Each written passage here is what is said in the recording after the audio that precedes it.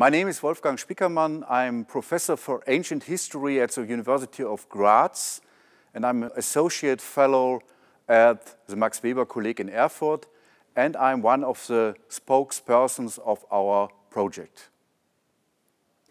And let me tell the story of the very beginning of our project. It was an event here in Erfurt, and we sat together for a meeting in Hartmut Rosa's office. And we are talking about his new series about resonance.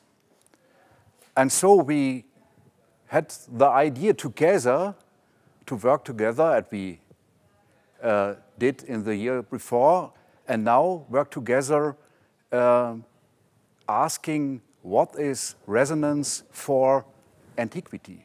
Graz has a department of classics with classical archaeology, provincial archaeology, ancient history, and classical philology, combined with biblical theology and Roman law. In Graz, since over years, we have institutions to work with doctoral students.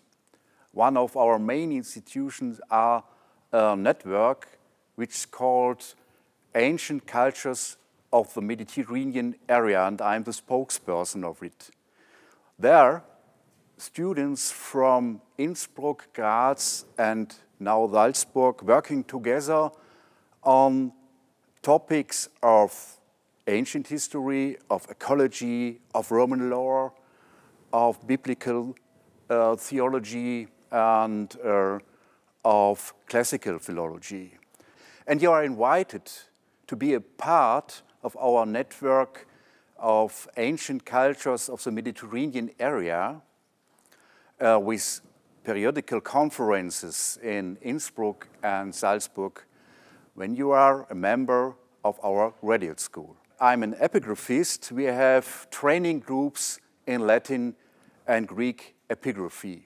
I'm interested in young researchers who are willing to have a multidisciplinary perspective on a classical subject. It means, what can ancient history do for our scope on modern behavior, on modern religious practices, and otherwise?